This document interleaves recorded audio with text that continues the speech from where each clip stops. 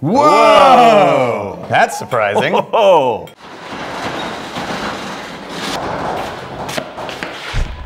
These are whiskey barrels. This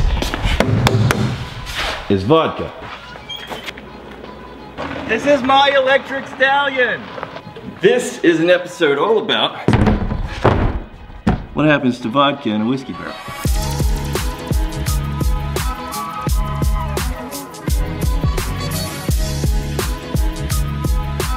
Seemingly pretty simple premise here, but there's actually a surprising number of variables and criteria that go into the categorizations of vodka and whiskey and different types of whiskey. So first things first, what's the difference between vodka and whiskey? Whiskey has to stay distilled under 160. This is the proof, this is the percentage of alcohol coming off of the spirit. Yeah. So what you're keeping as you do your distillation run has to stay under 160. Okay. Now vodka has to be over 190. What is whiskey made of? What are the ingredients for whiskey? What's the ingredients for vodka? Whiskey has to be grain. Yeah. Vodka doesn't. When a whiskey, what will eventually become a whiskey spirit is coming off the still, it's absolutely clear, like water. Right. Like for example, 5-second whiskey. Now, why? 5 minute or whatever. Yeah, that is another requirement for something to be called a whiskey. It has to be aged in oak. Right, but they never say how long. Right. It has to be aged in the oak. Other international rules are going to be different. We're talking about American whiskey. The joke of this is something that whiskey makers have known for a long, long time. You can put it in a barrel for any length of time. Just pour it through a bunghole. And people say things like, well, bourbon has to be at least 2 years old. If it's straight bourbon, it has to be at least 2 years old. But in the code, all it says is aged in new oak. Are you sure about that? Yes. Now, the difference between this and a vodka at the exact same proof isn't necessarily 5 seconds in a barrel. No. Like qualitatively, the taste difference that you're going to get out of a new make spirit that's going to become a whiskey someday, very different. There's so much flavor, so much saturated sweetness, which in vodka you're trying to have as little flavor as possible. Vodka, they want purity. Yeah. Whiskey, they want flavor. In whiskey, because you leave all those things in, that's what's interacting with the barrel. Yeah. Right? Yeah. So you get all this complexity being created in a whiskey barrel. There's distillation proof coming off the still. There's a thing called barrel entry proof. Yes. Okay. Now, in legal requirements of bourbon and rye and things like that, it can't go into a barrel higher than 125. That's whiskey. 125 or lower. 62.5%. When you are distilling that much lower, you're leaving in a lot of different chemical components in the spirit. Right. They have taste. Yeah. Right? There's a thing called light whiskey that's beyond just the 125 barrel entry proof. Here's an example. This is from La Crosse Distilling Company. What is Wisconsin. light whiskey? Light whiskey is distilled between 160, the whiskey bourbon requirement, right? And between 190, the vodka requirement. So basically, you can go way higher than you can with what you're doing with standard whiskeys. Right. This is actually distilled from grain. Okay. So it's a high rye, and I think it's rye and wheat, if I remember correctly. To this day, light whiskey is not a wildly popular, highly distributed.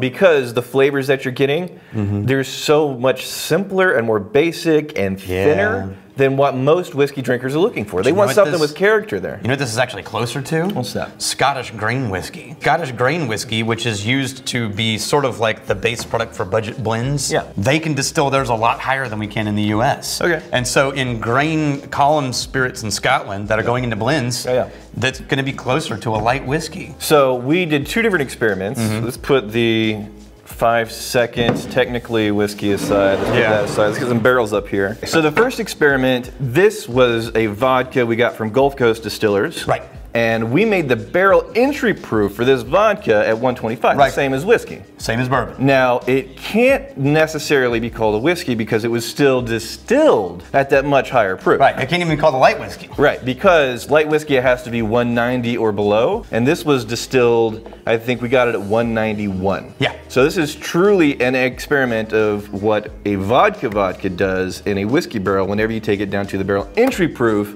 of an American whiskey. This has been aged, by the way, kind of important, 6 months. Yeah. 6 months in Central Texas. And a couple of weeks. What I'm most interested in at this point, besides the flavor, the color. I want to see what color this is. Whoa! That's surprising. Oh, that is legitimate whiskey darkness. Oh yeah. And this is more often than not a Texas thing. If this was 6 months in like Scotland or Ireland, would not be even half this dark. Not even close. Why is it getting darker in a more temperate climate? The higher constant change of temperature extremes in Texas forces the spirit in and out of the barrel far more often. Yeah.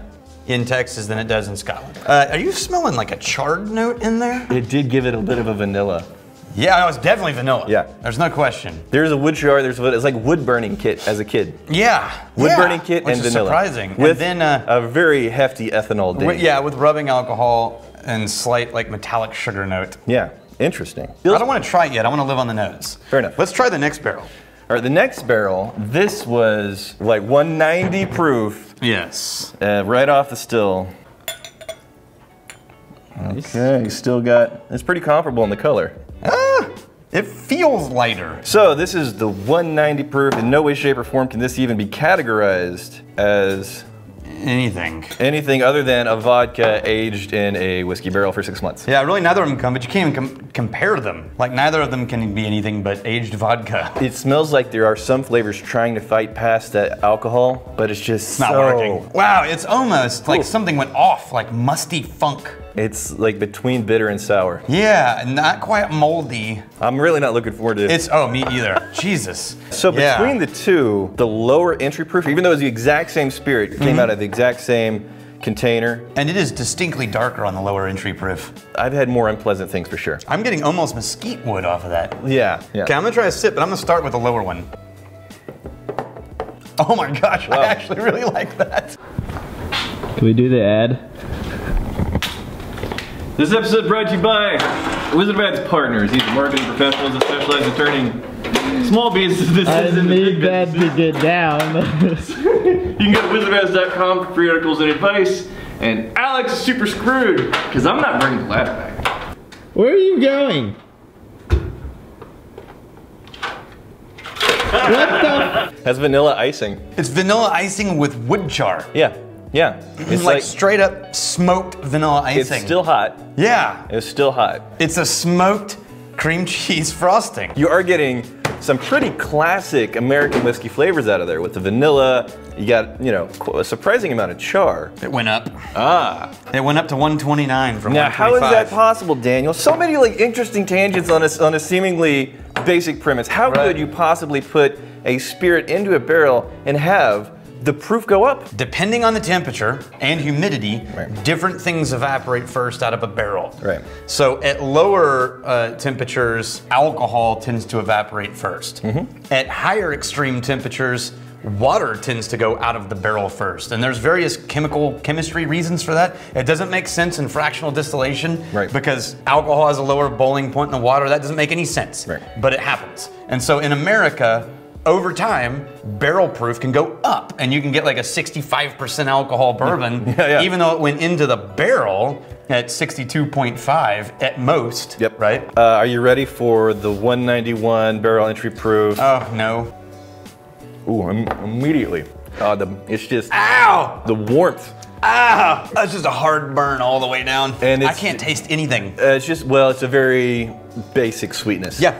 It's like they took really, really, really hot alcohol and added some simple syrup. It's like it's killing me softly. Between the two, surprised at how much I liked the whiskey barrel entry proof and how much flavor actually got pulled into there. I know, I don't actually mind it. Now let's be honest, on our other channel, we have another channel where we do nothing but whiskey reviews. Yeah. If we were reviewing that. It's not whiskey. Even if we didn't know it wasn't whiskey. Right. It's what would be very, very simple. Yeah. Very, very basic, but it doesn't necessarily mean it's bad. No. Comparatively, let's do like a whiskey. This is something that we have been aging for, was this 8 months, 9 months? Oh yeah, this is the 7-month sample. So this is the Single Mom, the Magnificent Bastards, and the Patreon voted on. This is one of the first whiskeys we started working on. They decided on Maris Otter Barley. Yes. 50% peated. Yes. We used Irish peat, and it was smoked over at our friends at Andalusia down the road. Smell that. It is just pure butterscotch, and the difference is ridiculous. Did you just pour one?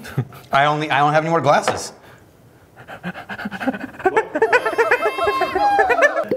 This is It's still new, right? It tastes new, Oh, the butter, but there's no major faults in it. It's just a baby. Yeah. Heavy butterscotch, kind of new makey musty note. The malt funk. So good and tasty. And a little bit of the smoke, like buried around the outside edges in the nose. And already, even though they're damn near the same age, because it went in not as a neutral, invisible spirit like vodka, it went in already bursting with flavors, which a lot of new makes are going to be very, very different. They're going to have a lot of different characteristics, Yeah, this is just flavor exploding out of the layers, and glass. very, very different from the new make, which is what the barrel does. It'll take something which is, you know, like a moonshine, that clear spirit, and over time it evolves into a completely different, new, interesting creature, hopefully very tasty. This is headed in a really nice direction. Try It is young. And the smoke shows up wrapped around the outside edges of the flavor profile. It's beautiful. Another thing we did with the Patreon, because we have a tasting room and we're serving all kinds of drinks in the tasting room, little known rule amongst distilleries. If you have a tasting room, if you have a tasting room, you can only sell stuff that you bottled. Yep. Yeah, we can't stock it with like gin and vermouth and spritzers or any kind of we didn't make. So we want to have like a full bar, so the magnificent bastards in the whiskey tribe can always feel free to come here with a significant other who may not necessarily be into whiskey, but there's still a lot of options for them. So we made a vodka that's going to be in the tasting room. Yes. What did we decide? This is the same tote of Gulf Coast Distillery's vodka. Proof down to 40% alcohol, 80 proof. You're not a vodka guy. I'm not a vodka guy. No. I'm a good label guy. That's a good label. That's a great label. So Curtis Bailey sent in the original sketch for this. We asked the MBs and Patreon, I was like, hey, send us some silly gooses. It can be the worst, cringy, poorly drawn. We just need it to be kind of funny. Yeah, we don't care. We don't care. And then Curtis it throws amusing. down like this amazing illustration of a very silly goose. Yeah. So we took Curtis Bailey's design and we gave it to our designers and they wrapped a whole label around it, basically. So this is the first time we're cracking open, like actually in a bottle. Yeah. Okay, because we've had it outside the bottle. Here, have some vodka. Yeah, all right. It should taste and smell like absolutely nothing.